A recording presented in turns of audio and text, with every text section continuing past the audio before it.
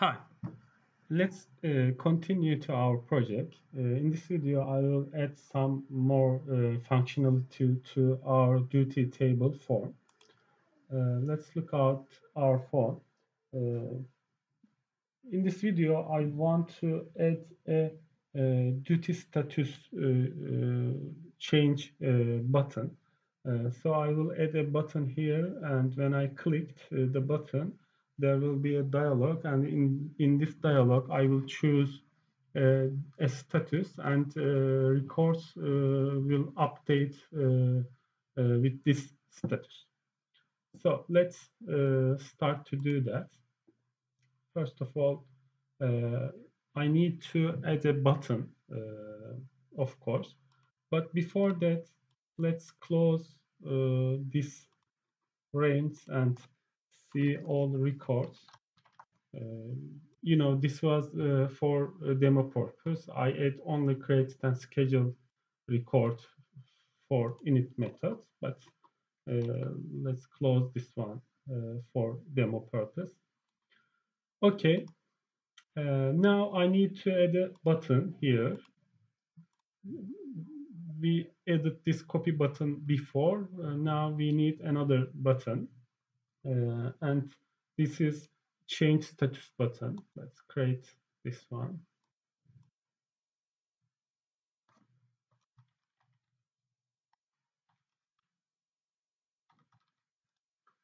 Okay. Now I need to override click method. Yes. Also, let's write a code here. I am adding new method here.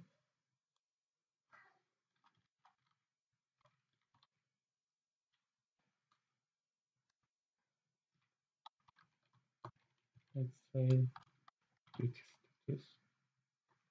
Okay.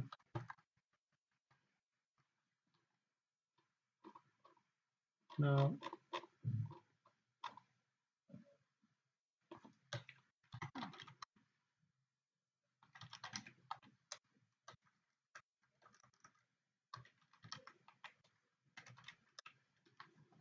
as I mentioned, we are using element for main forms methods.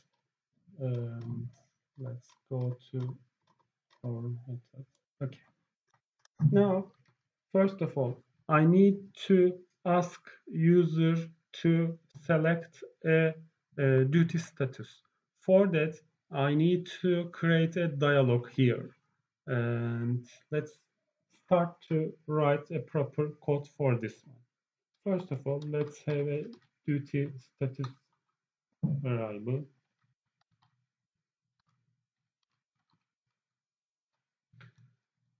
Now I need a dialog.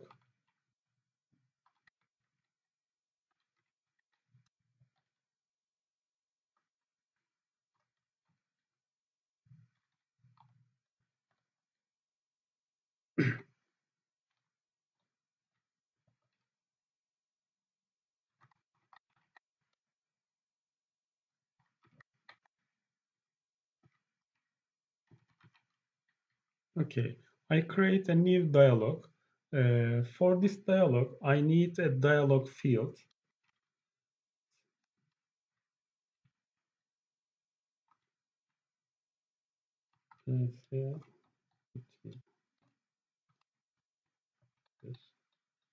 Okay, now it's almost ready. Let's create a new dialog and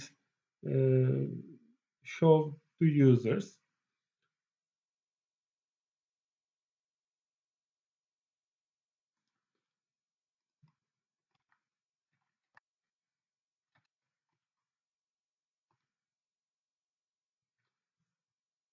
Now I created this dialog object, and dialog object has add field and add field value methods. I will use add field for this one, and it's ask me identifier name. What's our identifier? Our identifier actually is a enum, so I need to use enum enumCtr function and fd duty status. Now I add a duty status field to our dialog. It's enough for us because I just want to get a status for update. Now I can run my dialog and get back the selection of user. But for this, let's use this. Okay. I am using if because if the user cancels the dialog, I don't want to do anything. Now I need to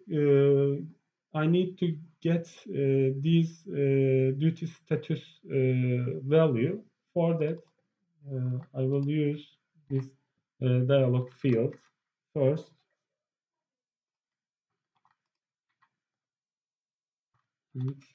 Dialog. Okay. Now I have a duty status which user selected. Now I can start to update my record.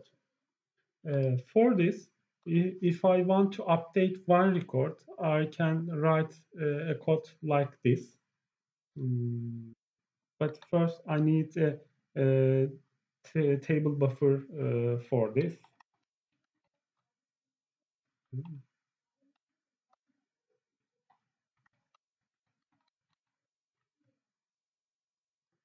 Okay. If I want to update something, I need to open a transaction. So let's write TTS begin and TTS commit.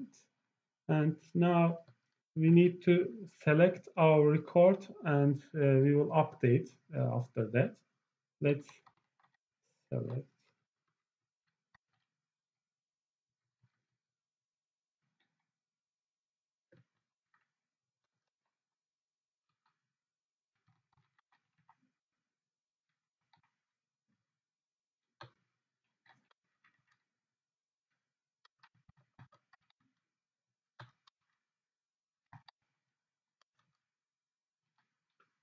This is my data source, and when I focus on one record in grid, data source table buffer filled with that record. So if I write this one, I can get duty ID from this focused record. So it's perfect for one record update.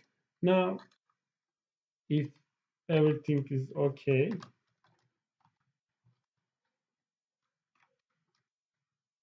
sorry.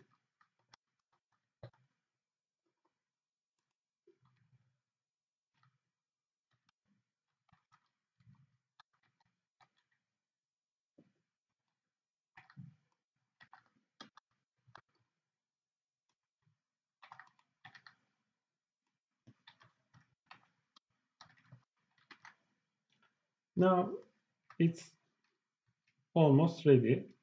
After that, we need to refresh our form because we did some update in our table and this must be shown in grid. So we need to write a refresh code. For refresh, we need to use data source, and for this code, research is quite good because I want to stay on this focused record, and I write this one. Now it's perfect for one record. Let's run and try if it's work. We forget to add text to our button. Let's give a name for our button. Okay, let's run again. Also, I forget to add for update key here. Without for update, we could not update our table buffer. It's crucial to add for update. We don't need first only here because the record recorded with primary key here, but we need for update. It must be there for update. Okay.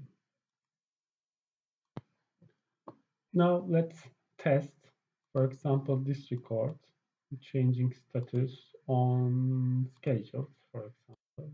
Okay, and now it's working. Okay, what if I want to change three record status? As you can see, the change status is passive because we didn't select multi-select this button, the multi-select button. If this functionality needed, we can do that too. Let's look at this one. Let's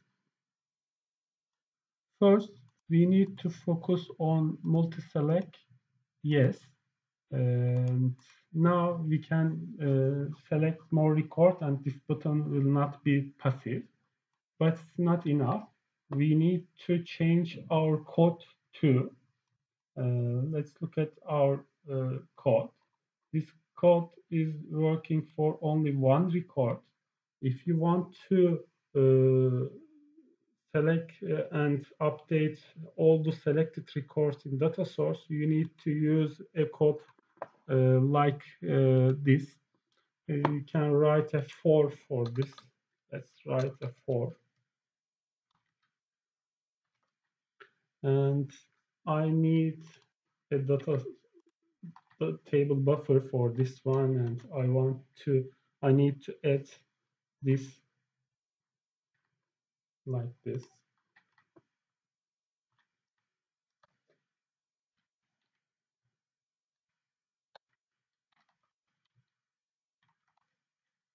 Okay, if ternary operation, again, get first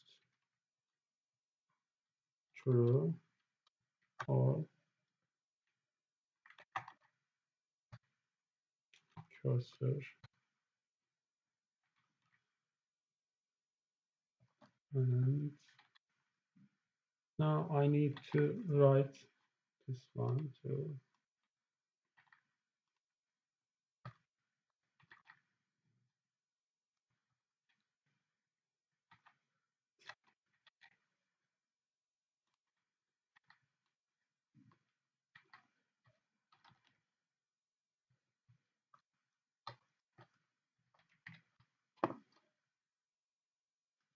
Let's get our code.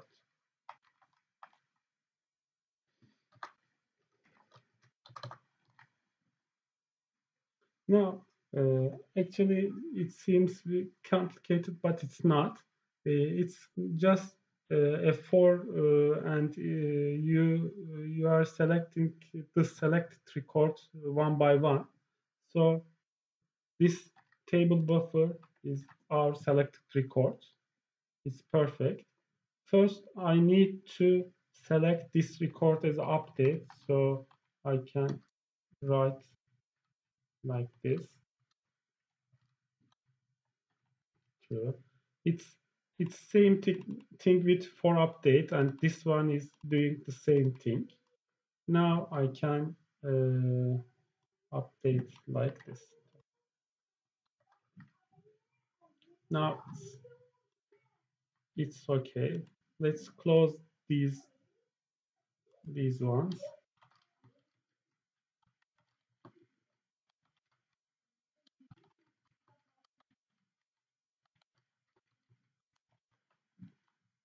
Okay. Now let's try. Now let's try. For example, this three records. Let's change status. As you can see, it's now working. For example, let's suspend this one. And as you can see, it's suspended. Okay. Now it's enough for this video. Let's look what we've done. First of all, we created a new button, and let's close this one. We selected multi-select yes, and after that we write a code, and this code we create a new dialog, and in this dialog we choose an FD status, duty status, and with this duty status we we select data source marked record and update duty status with the selection of this dialog, and after that we refreshed our data source and our grid, and it's now working. I hope it's helping. Happy doxing.